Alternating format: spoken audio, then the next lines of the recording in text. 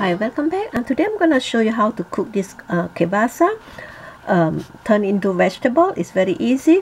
You can have some I use two onions and then half kielbasa and one potato and some cabbage, some carrot.